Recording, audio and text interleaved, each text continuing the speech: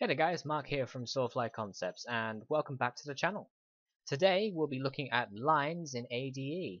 As mentioned in the previous tutorial, ADE will be our focus this time round. Although you can just grab ADE and jump straight in, I'll be showing you making custom textures, defining those textures, telling ADE what all the different parts actually are, like all the different lines, drawing the lines themselves in ADE, and that can be quite tricky if you don't know what you're doing properly. Drawing lines well in ADE, so, making things look slightly more accurate. I'll be discussing layers, and finally, we'll be exporting to Flight Simulator to see how things look.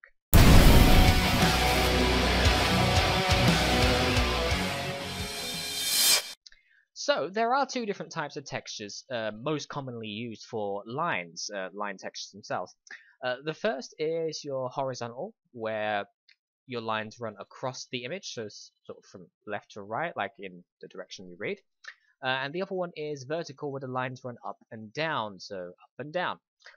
So horizontal, left and right, up and down, vertical. Okay?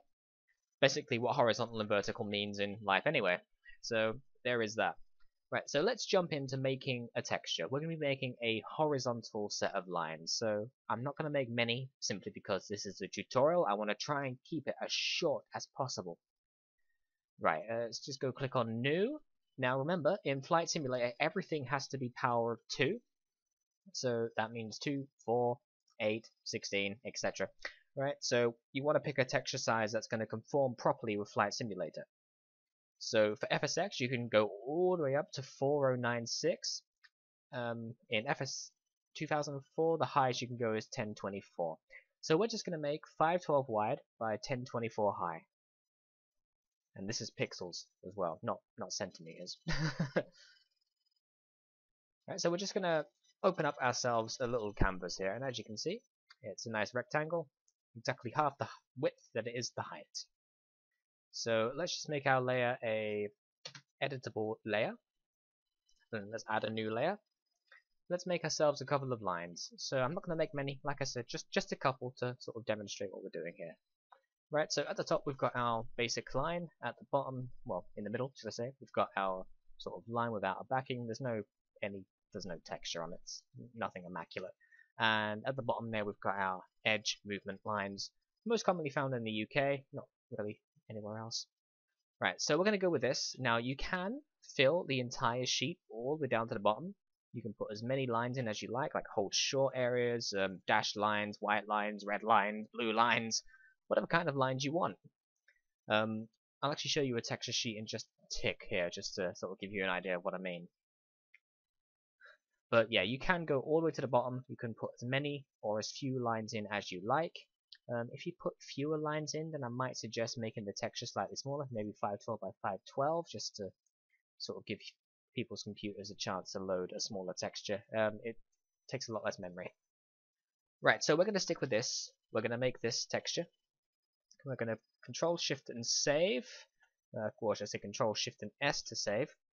And we're going to pop it into textures. And we're going to save it as, well, we're going to save the first one as PNG.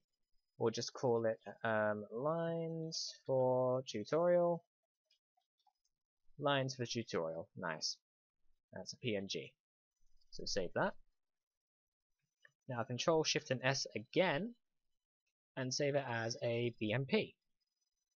And we'll just call it lines for tutorial. Go. And just save it as a 24-bit image. Right, so we've now got 2 copies of that. Just go ahead and close Photoshop. Open up our textures folder in pictures here. Where are we? Textures, line, line.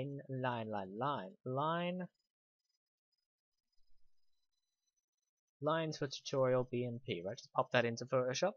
So we've got a version of it inside Photoshop we can use. You'll see why later. And we're going to go ahead and copy the 24-bit image. So just copy it.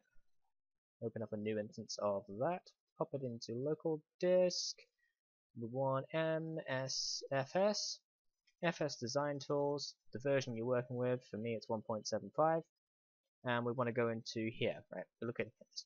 So we've got textures. Inside textures, you have your DXTs or your DDS textures. Same goes for textures based and textures based non-MIPed. So all of these have DXT or DDS textures in. Textures DPY is textures underscore display. Now this is what you see when you're using ADE. This is what comes up in the display. Now in here I can show you an example of textures. Let's have a look here. Do I have a line sheet? We do. Okay. See here that I've done exactly the same thing as before. It's just double height than it is width. And you can see my lines go all the way from the top all the way to the bottom. I've added as much detail as I like. I like to put a little background behind mine just to give it like a sense of realism, basically, just to see what it would look like inside an actual airport. This is basically what it would look like. That's what I like to do. You don't have to do it. You can leave them blank, like I have done here. But it is entirely your choice. Okay. So that's an example of line sheets. Right, so we now have our display texture inside the DPY folder. We need to open up DXT BMP. I'll pop a link for this tool in the description because it can be a little bit tricky to download if you try searching for it on your own. And what we want to do is copy the, or just say move the .png image into there. And you can see it applies the alpha map already for us. We've got the white areas where the lines are and the black where the alpha is over here. So just go ahead and file, save as, and I like to use extended BMPs. You can go for DXT if you, BDS if you like. So let's go DXT3, save, overwrite, and that will just overwrite the other one we already have in there, which is here. So if we just copy that, the DXT image, and pop it in there, we have lines for tutorial. Right, so our texture is technically imported into ADE now. We have nothing to worry about. It's inside ADE. There is a couple of more tweaks that you need to do, hence why I'm leaving Photoshop open. Don't close your image editing tool unless you have a way to count pixels, because, you know, I find this is the easiest way for me. So let's go into ADE. I've got Newcastle Airport on the screen here. As you can see, I've already added a couple of ground poly lines, but I'm going to show you how to define the textures first. So save your image as PNG and save a copy as a BMP. Place the BMP and place the BMP image into the textures DPY folder, and place your DXT or DDS image into the textures folder inside ADE's main folder. When you've got ADE open, go to Tools and click on GP Texture Editor or Ground Poly Texture Editor. And this little dialog will open here. Now, at first, this can be kind of mysterious because people just look at it and go, oh, well, you know, everything's already done. But if you scroll down to the bottom, you'll see the lines that you've just put in here. It says lines for tutorial, in brackets, no def, which means it's not defined. There's no definitions. Now, when you click on no def, you get a couple of options pop up. I just leave these at 0. I just leave this where it is. I just leave it at default, 55 in list. Feet, meters, doesn't matter. Uniform, I just leave it as no. So what you want to do is you want to type in the name of the line. So the first one is Taxiway. Center. And what orientations are the lines in? Well, they go across the screen, so horizontal. Now, I need Photoshop.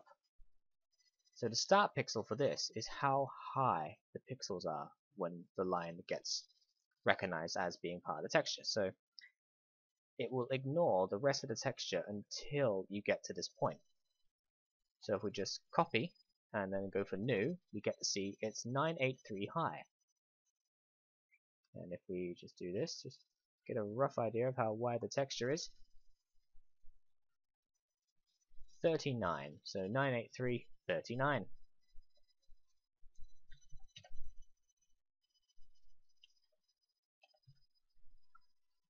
Okay, so we've got our numbers in there now. And position in list, well, this is the first texture on the sheet, so position 1. Click back where it says width/height and press update definition files. We have one texture. Well, we have one line out of one texture. Just click your little drop down and click on none and name the second one. So the second one is center, no border. It's horizontal. And let's do it again. So from the bottom corner all the way up until you get to where you want to be on your line. Control C, Control N, and we have 937.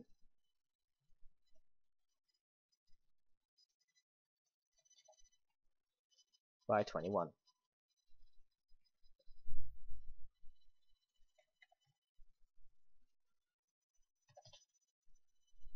Position in list 2. Update definition files. Click back on none and type in a name, so Taxiway Edge.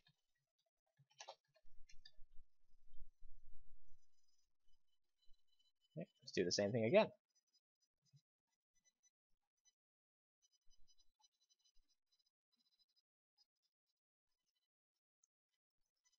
Control C, Control N, 817.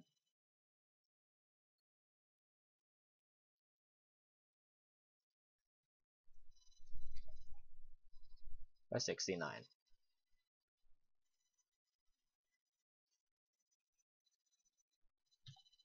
7, 69. Make sure you've clicked vertical. And position in list 3, click back on 69 and update definition files. Right, we can now close that because we've defined all of the textures inside there. We can now test to see if they're properly orientated and everything. What you might want to do is you might want to define one, go and check to make sure you've got the definition file right, to make sure everything's correct, because if you're off on one, you're going to be off on the rest.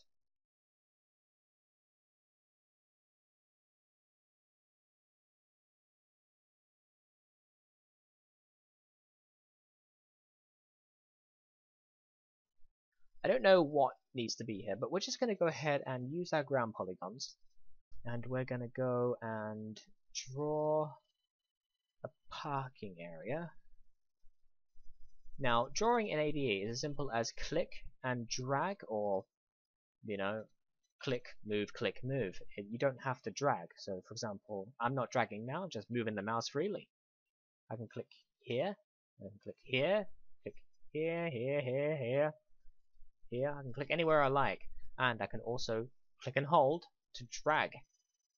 And if you want it to be more accurate, you can do it like that as well, but just remember to click when you're finished positioning.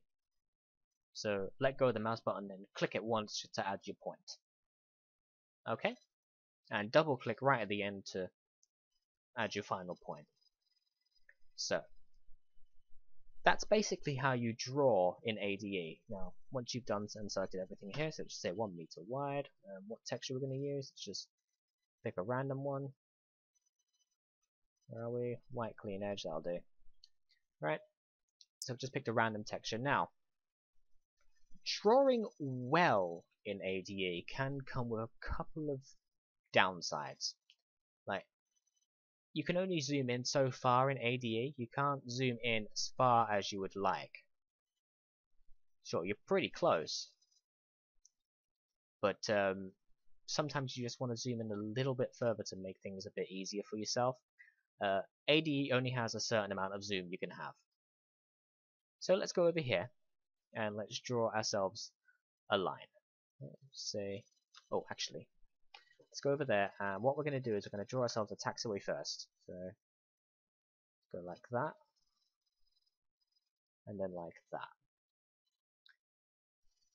File, there's a view, parking and taxiways. Right, now in ADE it draws the generic AFCAD style lines, and these will transfer over into FSX, and because FSX knows where to put them, it will generate them on top of the scenery for you. So the lines will be FSX default, and they will never look this perfect. regardless.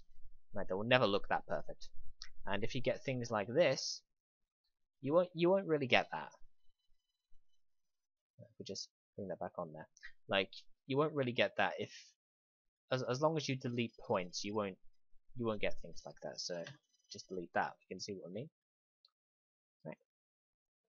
But in ADE, it will draw its own taxiway lines, just to give you a sense of where they would be inside the scenery. They will never turn out as accurate or as sharp as this, and if you've got any texture packages, things like that, then sometimes they may even turn out a lot different. So, if you can turn them off if you wanted to, like you could tell ADE not to generate lines for that particular piece of taxiway. Now, if we was to use our ground polygon tool, we could just go ahead and follow these lines just by clicking in the centers. Now, the problem with things like this is, at some point, you are going to need to improvise. You are going to need to use your own head. And I've noticed whenever that happens, things never look as good as they wanted to. So yeah, that looks fine. Let's just say it's general line width 0.5. Let's go new lines HD. Let's get a center line. And there we have it. So that looks okay, but if you zoom in on this, you can still see the edge looks kind of jaggedy. And you're not really going to get away from that much. Like, it's always going to be slightly jaggedy depending on how many points the curve has. But you can add more points if necessary. You can delete points by clicking on them.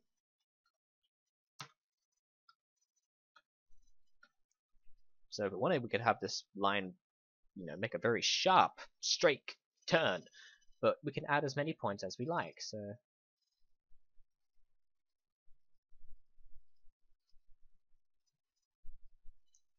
just do that, and we can now move them individually. So moving individual points can have its benefits. It can also have its downsides. So what I like to do is I like to use helper shapes. Now, these come in real use sometimes. They really do. Click on Add Helper Shape, and we go for a circle. Just leave it at default size. You don't need to change it too much. Right? You can just line up the helper shape, and these don't get drawn into the scenery when you come to compile, so you can leave them there if you like. But you can follow the helper shape round using the ground polygon line, and it will give you more unique looking curves. It will give you more realistic and more flowing curves. So say if we just start here and we zoom in nice and far, get it to the top there just so I can just about see the X, and we're just going to go as close as we can.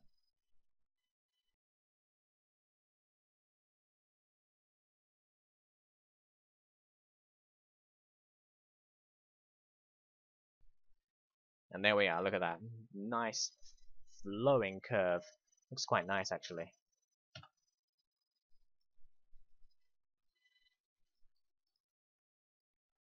Center line, there we are.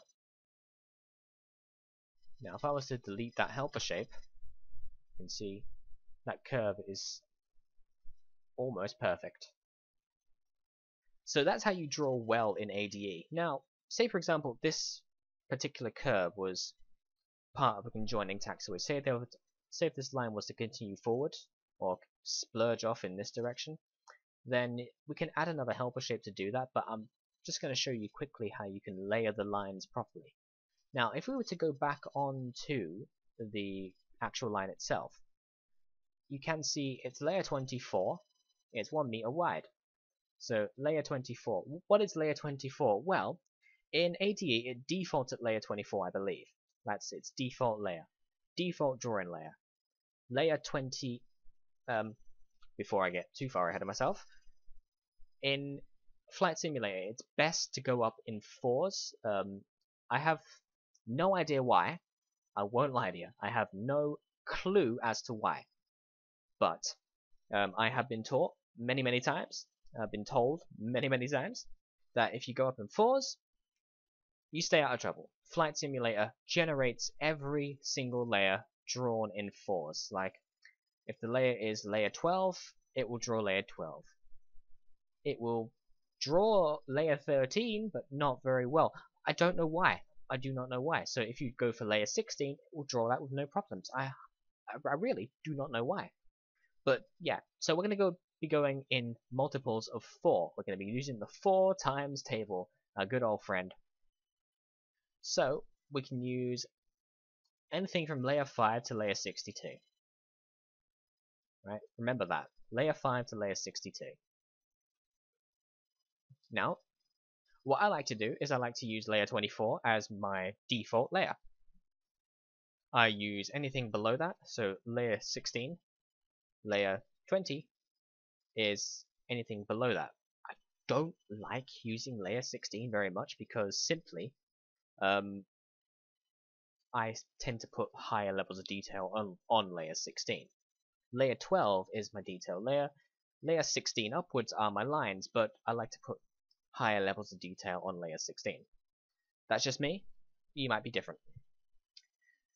So let's discuss these layers, shall we? Layer 24. This is where our default line is, so let's just leave that there.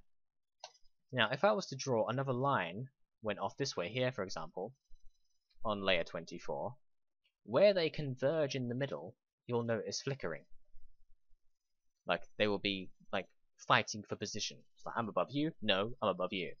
And these lines will flicker, like right on the convergence point. So the best thing to do is to draw one of your lines either lower or higher than this.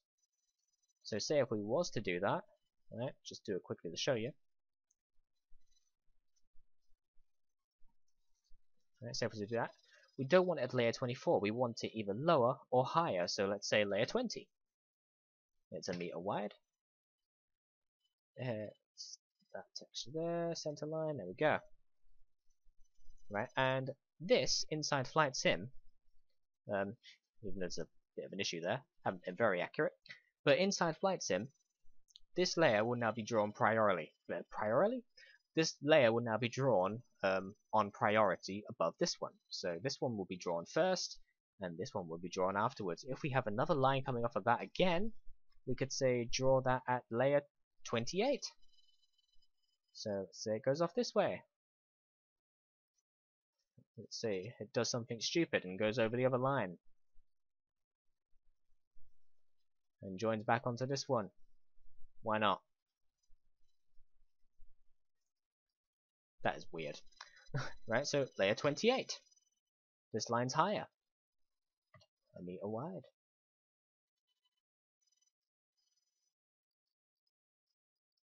There we go. So you can do almost anything you like with the ground polygon lines inside ADE as long as the layers complement each other. So if you've got one line, that can be layer 24. A line coming off of that might be below or above it. So make sure you do change your individual layers to sort of complement the lines that it's attached to. You can't do what you do in SketchUp and have all your lines on one singular layer, because unfortunately every single line in here is treated as a separate object.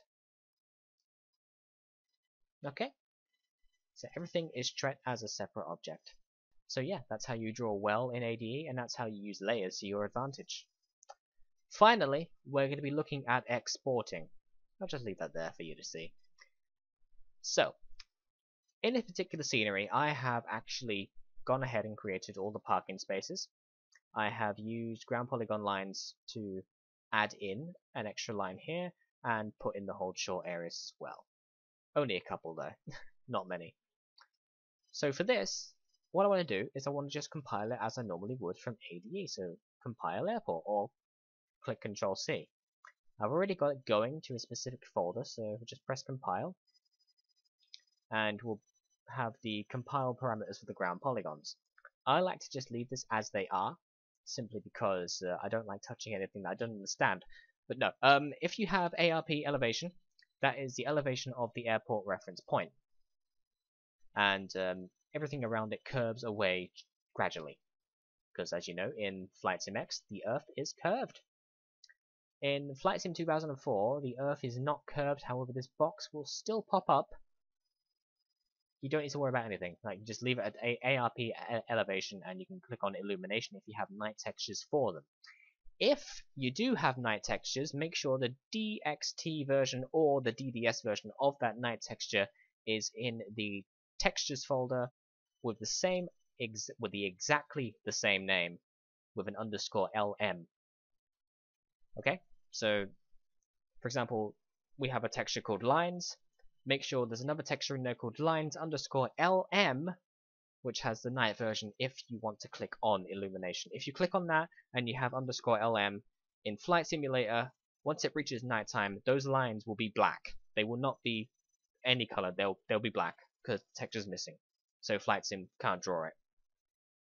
We don't have a night texture, so we're going to skip illumination, and this is not for DX10, so we're going to skip that as well. So just press continue. Now, if for any reason you're going to get this box, for any reason you get this box where it says compilation errors. Now, this normally means that one or more of the ground polygons involved are not quite right. It means they're not drawn properly. Just close it. Just close it. Don't worry about it. Now, the ground polygons that you have recently drawn, right? So there's 4, and there's. I said 4. There's 3. There's 4. Yeah, so there's 4. Now, if you get that error, the best thing to do is to double-click on your line and just press on Reset. And what that'll do is that'll reset the line to where it was, and just once again select the textures. And just do that for all of the ground polygons that you've drawn recently. Say if you had compilation errors before, then unfortunately you might have to do it more than once. That's the problem. So say for example I just finished doing all of these parking spots and I get that compilation error. I'm going to have to go through each individual one and reset it. Like, it's really, really time consuming sometimes, but like, once you get it done, you don't need to do it again. Like, once it's done once, save the airport. Don't do it again. So the best thing to do is to do it in small groups. So say 10 at a time, 10 ground polygons at a time, and then export. If everything goes well, save the airport. Like, Control and S, save it, move on, and then do it again. And then do more ground polygons. So I've reset all 3 of these. I'm going to go ahead and leave this one here because that one might be the problem, but I'll just leave it. So Control and C to export. So just compile. Yes. We've still got the error. Right, so it's this guy over here. Not that. There we go. So just reset that. Edge white, there we go. Control and C to compile, and go again. Yep. No, we're still getting an error, so that's a thing. Still getting an error. I don't know why we're still getting an error. Let's have a look here. Now, if you're still getting an error and you're not too sure where it's coming from, the only real thing to do is to sort of try and memorize some areas. So as you can see here, just dump it to Notepad. Okay. Let that finish. Right, 55.0399. I've got it on the other screen here. Sorry, you can't see it. Let's have a look here. 55.034. Don't have a ground polygon down there. What are you on about? Might be this one, actually. Yes, it will be that one. Oh, that is mental, isn't it? So a bit upset. Single yellow line. There we go again. Right, so I think I found the error. So if for any reason that happens and there are continuous errors, there we go, airport compiled. Just dump it to Notepad and try and find where the latitude is or the longitude is. Like, if you get the number almost roughly right, then you can sort of work out which line it is and you can fix it. Sometimes there might be more than one ground polygon that's like been corrupt. so you will have to look out for them. But yeah, for any reason that happens, you can go ahead and click on the reset button. Go back through all the ones you've done if you don't want to go through, trying to find where the actual ground line is. And you can go ahead and just press reset, redefine the line, and go again. If you still get the error, then unfortunately you will have to do the hard work and try and find where the actual problem is. But we have now compiled that scenery. It is now in our scenery folder. So if we just open up our flight sim folder, it's in FSX, and what was it called? Newcastle? There it is, scenery, and there's our guys.